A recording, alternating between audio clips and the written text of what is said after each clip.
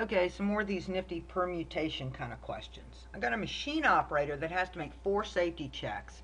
And the key to my machine operator guy here is pretty simple. Order does not matter. That's what you're always looking for in these problems.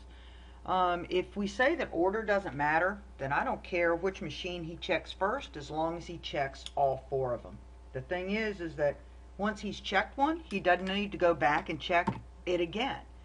So we end up with kind of like the musician before, and that is that he's going to check all 4 so that we know when the first one that he does, he's got to check one of 4 machines.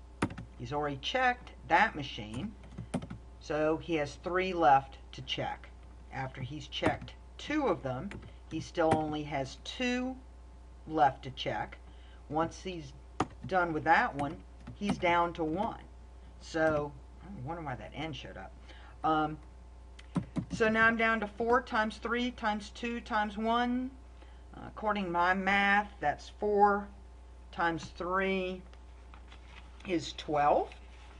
12 times 12 is 24. 24 times 1 is 1.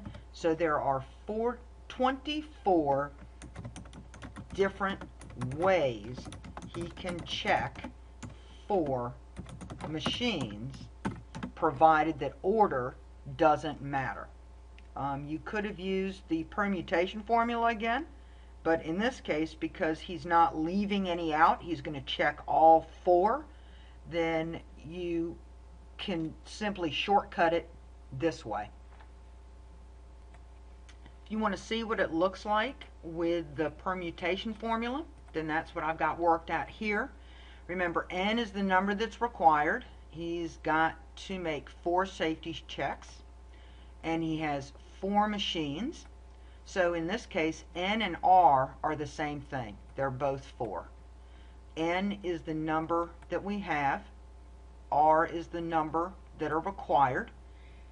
And your textbook will tell you, if you don't recall from whenever last time we did these, is that the factoral for 0 is not 0, but 1. So what happens is we end up with 4 times 3 times 2 times 1 divided by 1, which once again looks just like that. So we know that the answer is 24. See you guys in a few minutes. Bye.